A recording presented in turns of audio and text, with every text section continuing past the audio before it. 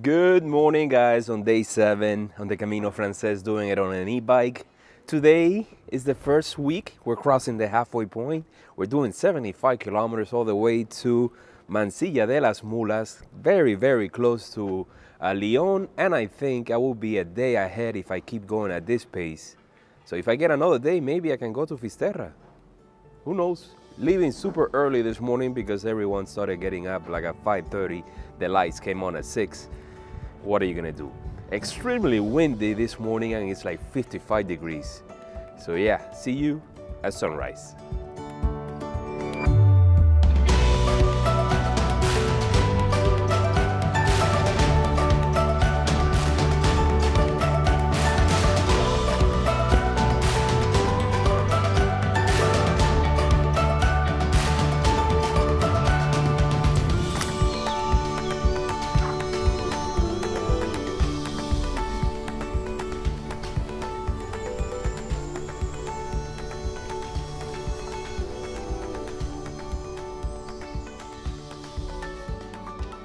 All right, I'm at the 17-kilometer stretch. The sun is not even out yet, but we're getting the light. It's a dawn. Yes, it is. Just been seeing a steady line of pilgrims making their way through this stretch, and it's only 2 hours. So they started like at 6 in the morning, and they're already done about 10 kilometers. Crazy. Not as cold as it was yesterday leaving Burgos, but yesterday it was like in the mid-40s. My fingers were frozen stiff. Now they're fine. I'm using the buff early in the morning and then the layers start coming off. Today I have a reservation in Mansilla de las Mulas. Yes, when I was there in the Albergue laying in bed with Wi-Fi, I decided to guarantee a spot over there because it's a tiny town and it only has a few places to stay and the Municipal is closed. So the first one I called, they didn't take reservations, and I'm glad I didn't get one because they had bad reviews online, mostly because they're renovating the place and there's construction going on as you're staying there. So I'm staying in another one that has high remarks, so let's see how good it actually is. Almost at the next town where they have a bar there, so maybe I'll have some orange juice when I get there. And yeah, great morning, man. Just left super early, earlier than I'm used to, earlier than I want to. I actually had to turn on the lights on the bike for the first time, which takes a little bit of the juice out of the battery. And I think I should have plenty because I'm doing less than I did yesterday. And yesterday I wasn't planning to go as far as I did, so you know, when I'm conserving the battery, when I'm kind of managing how much I'm using, how much I have left by the time I make it to the halfway point, that math was way off yesterday. Today is gonna be better. Today we're in the plains. I think there's less to see than even yesterday, and yesterday we had some great places that we went through. So yeah, also today we have the Roman roads, but I'll talk about that when we get to the split.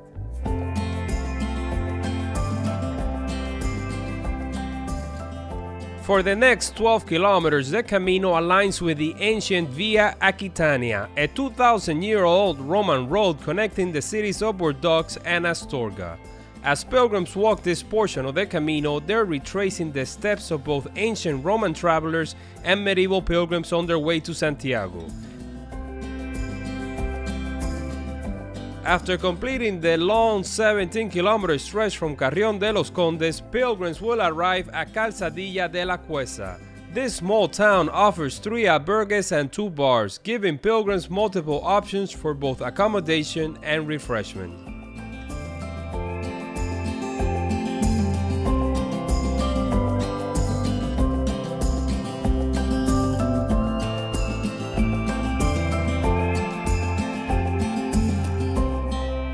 Quick pit stop in the Digos at this bar, the only one or the first one open today, because the one at the end of the 17-kilometer stretch was closed. Maybe they know when the pilgrims start arriving and that's when they open. Anyways, I stopped here for just some orange juice and a quick pit stop. I took the road there for a long stretch because it follows the Camino. The temperature is starting to slowly go up, which is nice. It's time to start taking off the layers. Man, my butt hurts. Yes, yesterday I did a very long day. By the time I made it to Carrión de los Condes, I was in pain. What's up, buddy? Come over here. Come over here. You want to be in the vlog? Huh? Yes, you do, right? What are you looking at? All right. See you guys.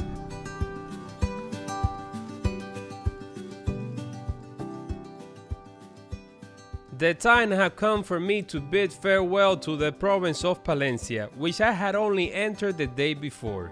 It was then that I encountered a fellow traveler pushing a trolley.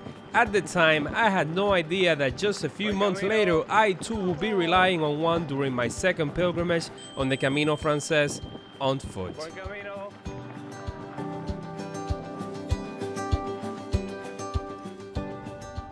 It seems like it was only yesterday that we entered the province of Palencia, and now today we're entering León.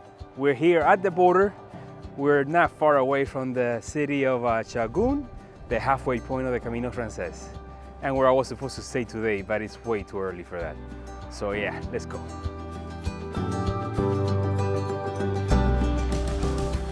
After crossing the N120 road, I took a dirt path that led me to a medieval bridge over the Rio Valderadue and onto La Ermita de la Virgen del Puente, a Romanesque chapel that was built by the Knights Templar in the 12th century.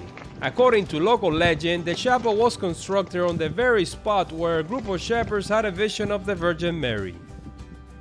In honor of Sahagún's 1200th anniversary in 2001, Marín de la Red crafted a monument consisting of two guard statues that mark the halfway point of the Camino. The statues portrayed Alfonso VI, King of Castilla y León, and Bernardo de Seriedad, one of the town's founders. Well, there you have it, crossing the halfway point. Met a South Korean pilgrim there, ex-military, just retired, doing the Camino. He also all over my drone, just wanted to see it, wanted to take pictures of the drone filming him. And now I just met another one here that is all over my bicycle. I guess he wants to take the ride all the way to Santiago. Super early in the morning, so I still have to keep going. This is kind of like the halfway point, so it's gonna be an easy day. I've only used like 1 bar out of 5 in my battery, so I don't know, maybe I could make it to León, but I don't think I'm gonna do that. I'm just gonna take it easy because I'm already 1 day ahead of schedule. Maybe we should go for that second one. If you're walking the Camino Frances and reach Sahagún, be sure to stop by to collect your halfway certificate. While wandering through the town's narrow cobble streets, take notice of the various Camino murals that add to the town's charm. Don't miss out on the chance to visit the famous landmarks of Iglesia de San Tirso and the Iglesia de San Lorenzo. In addition to the churches, you have the monastery of San Benito and the adjacent archways.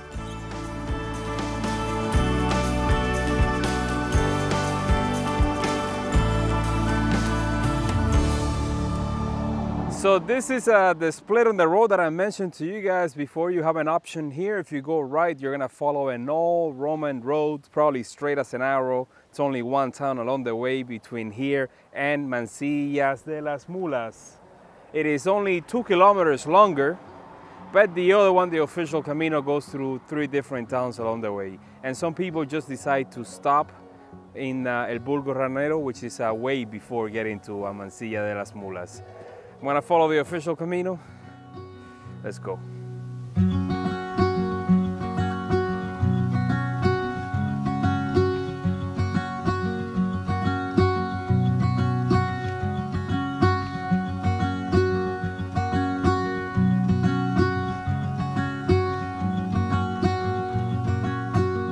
This section of the Camino is very well known for the dirt path next to the road, under the shade of these trees, and it lasts about 2 days to cross it.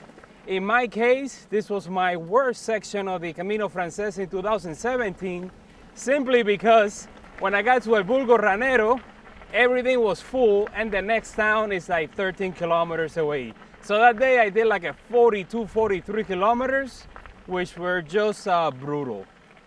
So here's my dilemma. I've already been on the road for 53 kilometers and I've used 2 bars out of 5. The other 3, according to the computer, says that I could go 40 kilometers at the rate that I'm going, and León is 41 kilometers away. So it will be closed just like yesterday, and I don't know if I should go or stay or go. I mean, it's not even noon yet and I'm almost at El Bulgo Ranero. Who knows? We'll see what I'll do. I'll make a decision while having lunch. Maybe I'll get a little bit of a charge from the place, and nothing is set in stone until it's done. You guys know me.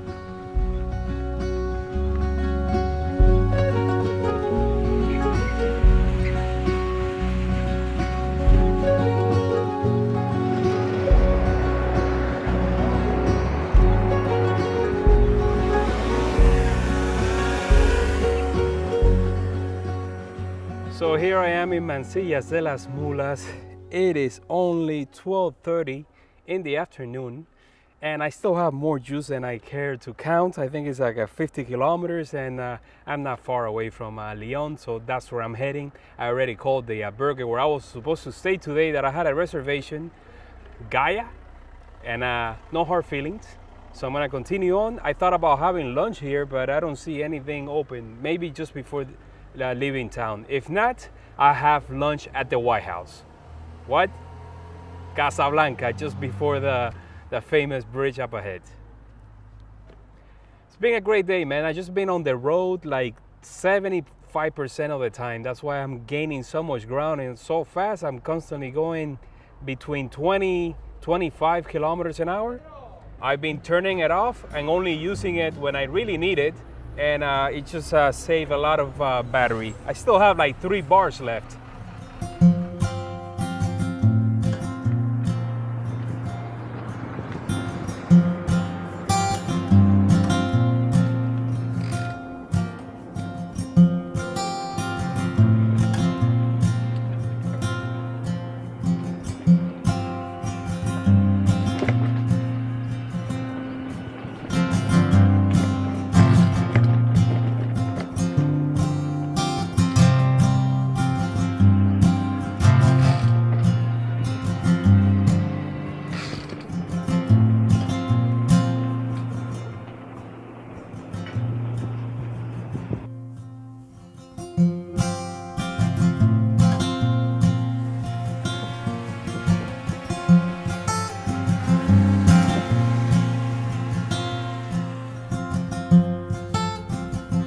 Well, here I am in Casablanca, where I'm having the menú del día, which is gonna be a lot of food. I'm starting with a paella, followed by salmon with a caña, bread and water. I could have had lunch in León, but you know, I wanna take my time now since I'm so close to it.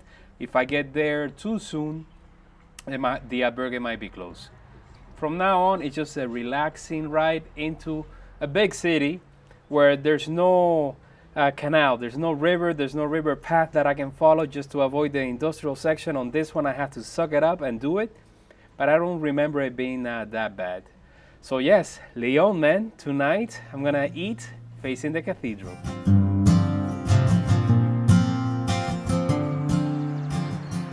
The Villarante Bridge, dating back to the 12th century, stretches over the Porma River.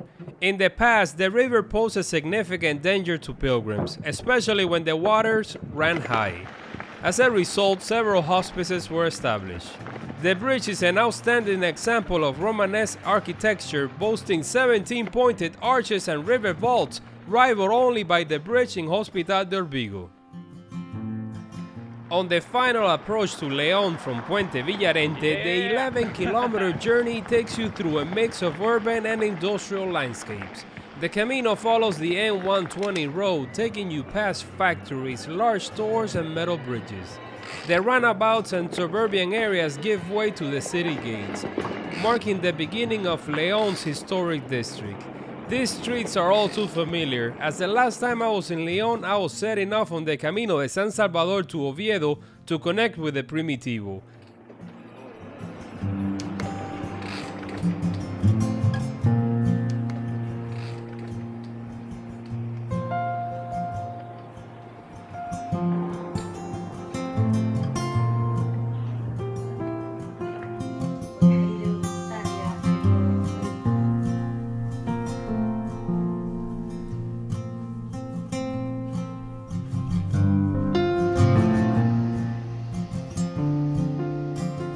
So made it to the Municipal Albergue in León after the longest day so far at 96.16 kilometers long. But I do have to admit that it was also pretty flat in backcountry roads, so it wasn't as bad as I was expecting. Made it to the Albergue, took my shower, got a bottom bunk bed, and also they're doing laundry for me right now. Yes, €8 to wash it and dry it, so they're gonna take care of that for me. And now it's just time to go out and explore this town.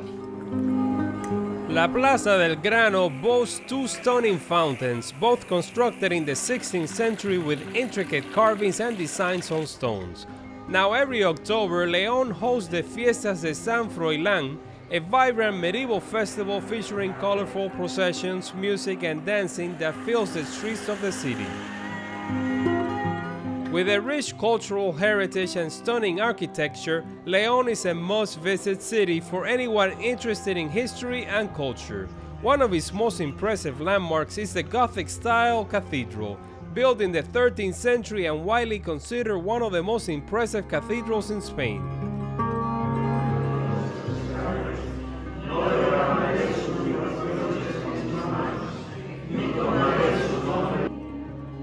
Following the Pilgrim's Mass led by the nuns at Albergue Santa Maria de Carval, I set out to explore the vibrant nightlife scene. You can get lost visiting the various bars and restaurants in the surrounding neighborhoods.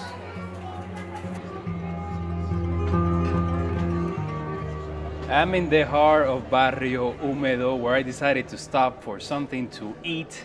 Went to this Mexican restaurant and tried cochinita pibil, which is a traditional oven-baked roasted pork from the Yucatan Peninsula, which was just delicious. I went to the cathedral to get a stamp, but it was closed.